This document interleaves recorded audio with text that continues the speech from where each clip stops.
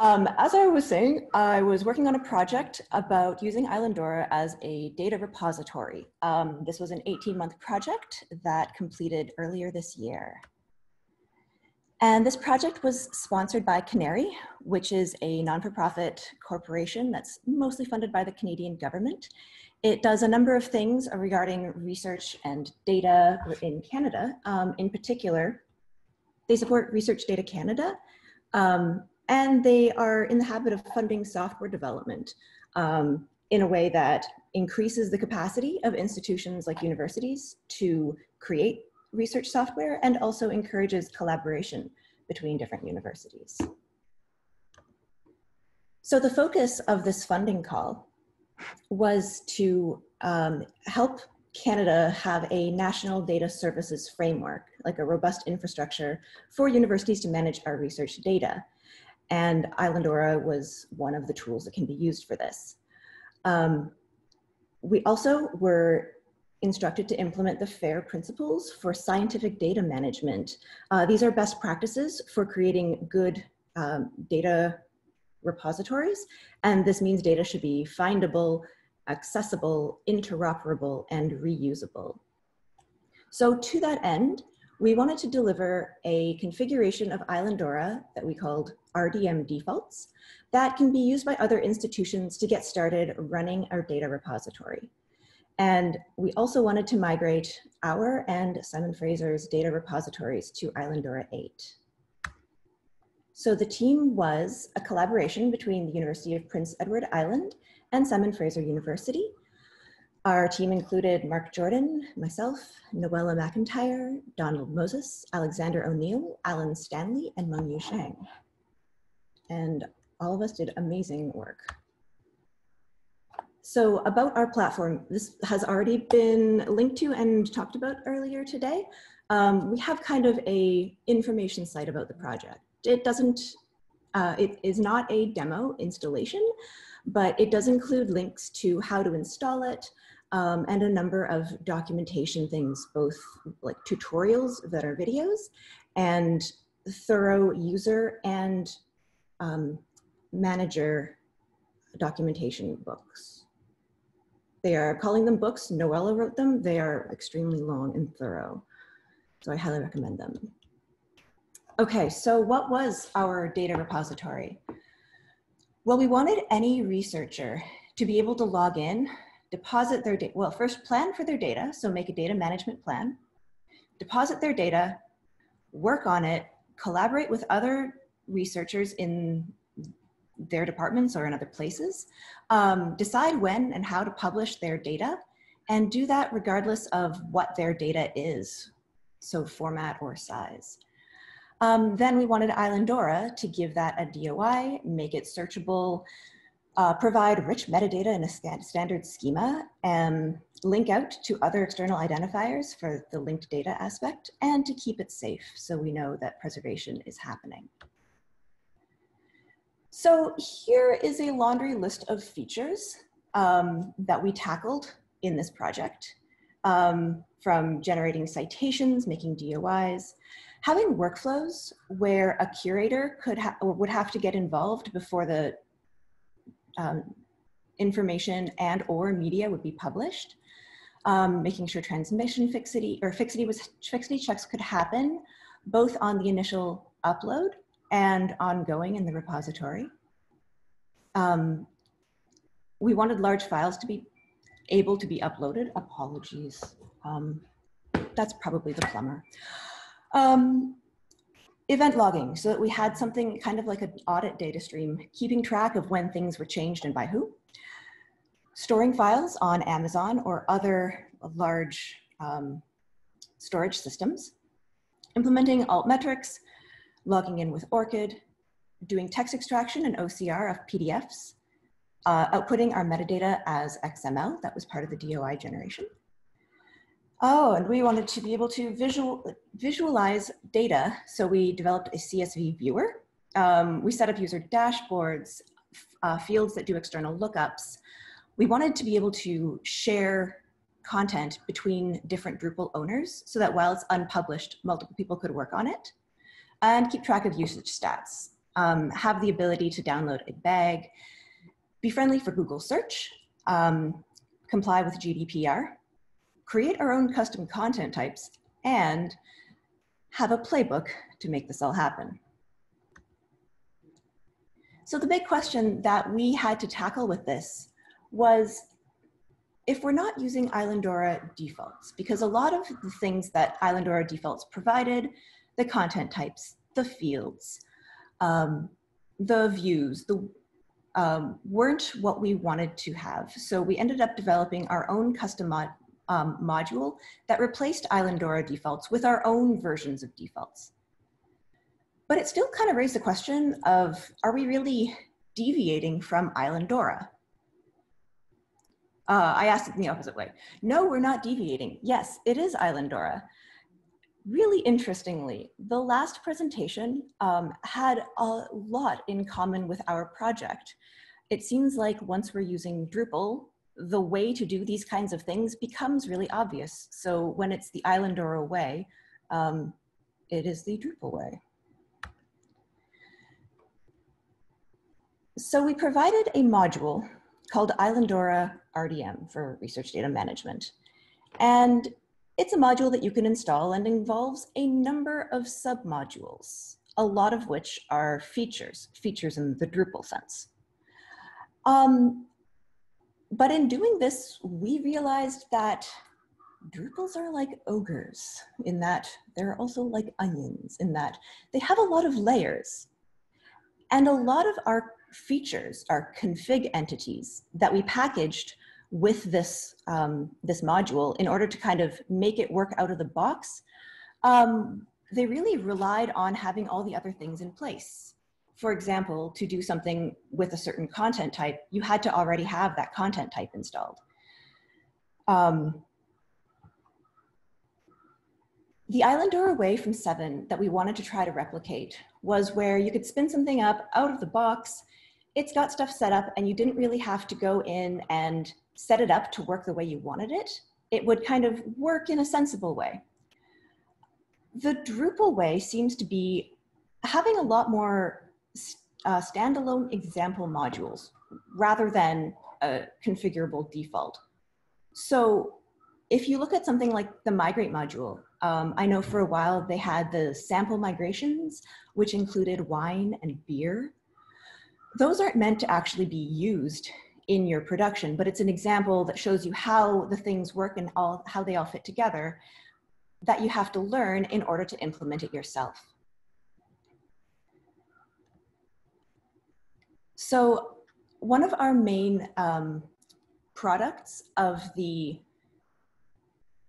project was this kind of multi-file media option model that's been mentioned a few times. So here's a diagram showing how it works. The standard Islandora way, using a compound object, or sorry, the standard Islandora way so far has been that each file that Drupal knows about is represented by its own media. So I'm going from the bottom up. The files are the squares, the media are the blue rectangles.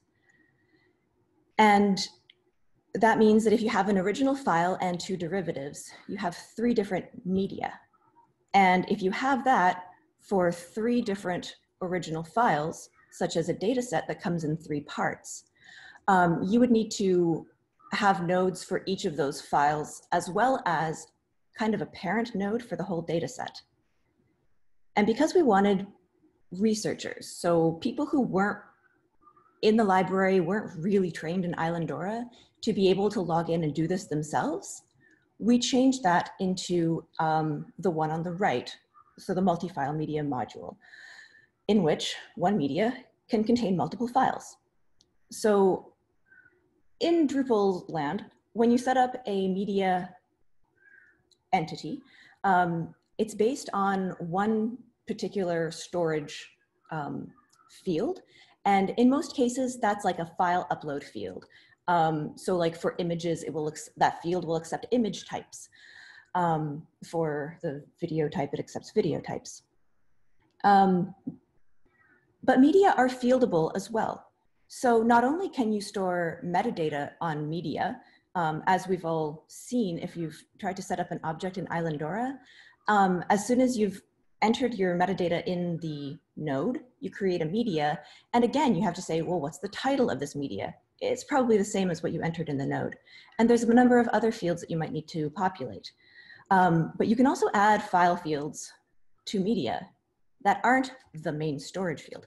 And that is what we used to store all of our derivatives.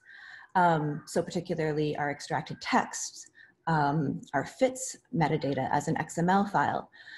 So bundling those within one single media allowed it to be faster for the user to enter their data, as well as easier for the site manager to manage when you go into, say, the list of content or the list of media.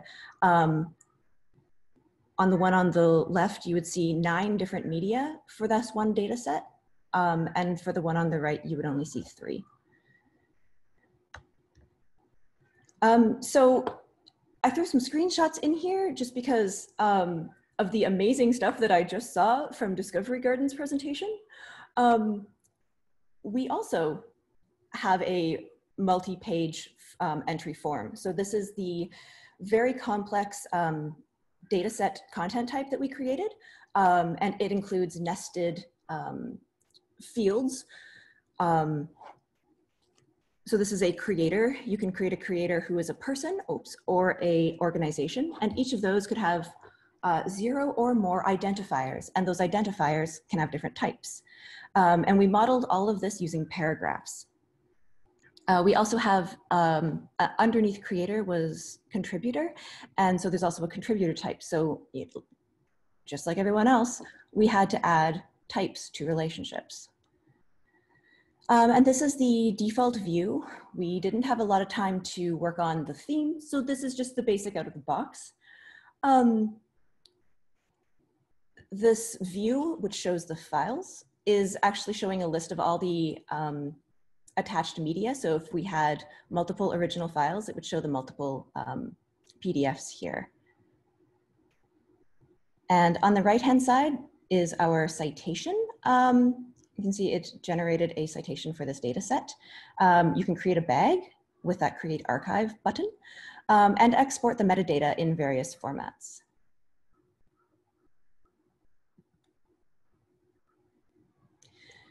So I don't have a lot of time, but a few things that I wanted to run through were how we implemented some of these, and most of them were just using standard Drupal modules.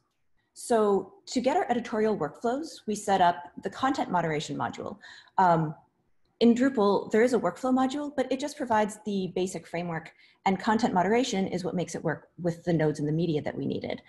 So it allows you to define different states, define transitions between different states, and allows you to specify or give permission to certain Drupal roles the ability to do each transition.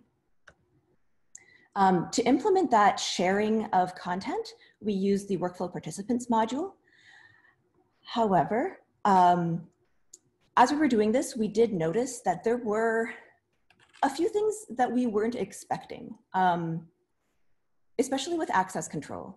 So with workflow and workflow participants, sometimes what we thought was a sensible list of permissions to give to a researcher actually allowed them to see somebody else's nodes that they weren't allowed to see, not directly at /node/nid, but by accessing that content through different ways, because Drupal has a lot of different ways that it can display the content. So if you have it in a view, that might be made visible to the wrong people.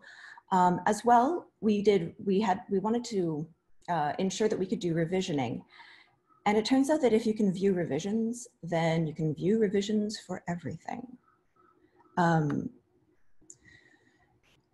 As mentioned before, we needed to do lookups to external identifiers. And so we created the linked data lookup field, formerly LC subject field. This is a framework to search any external search API. It uses plugins, so you can do different types. And it currently comes with 3 configurations installed to search the Library of Congress subject headings, grid, and the Australia and New Zealand research classifications. To find more about this module, Alexander did a presentation about it in the metadata event. And it stores two fields or a double field. So this one field contains a human readable value and also a URI. So we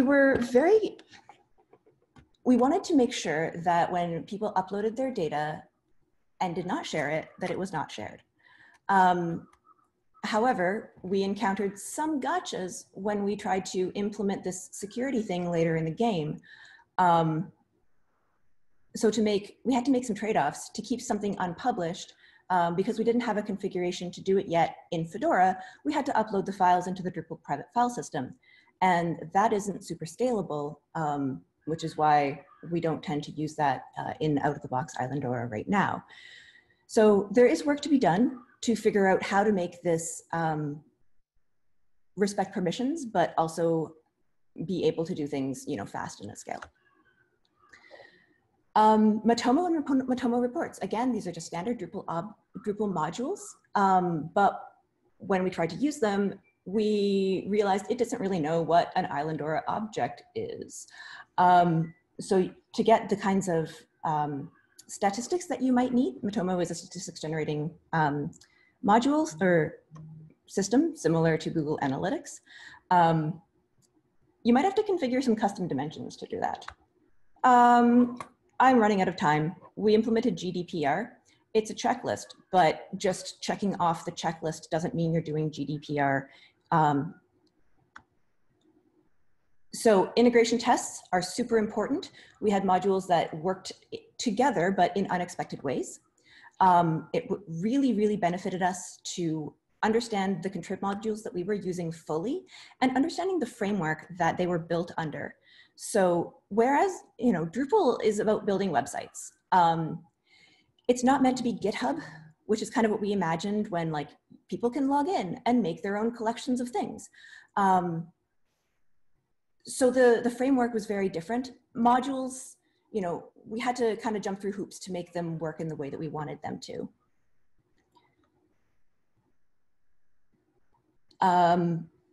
For example, you could see stuff that we thought you shouldn't be able to see. So some kind of takeaways, but this is a tool, so understand how it works and use it as a tool. It's not going to be the solution, but it might help you get there. Content modeling and design work is a whole separate thing, took us way longer than we thought.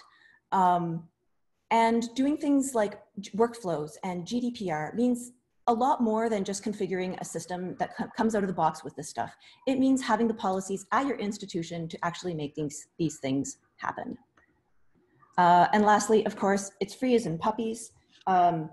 It's cute, but if you hang out with them too much, suddenly you've adopted them. They get big really fast and sometimes they bite your ankles. All right, thank you. Sorry for going over time.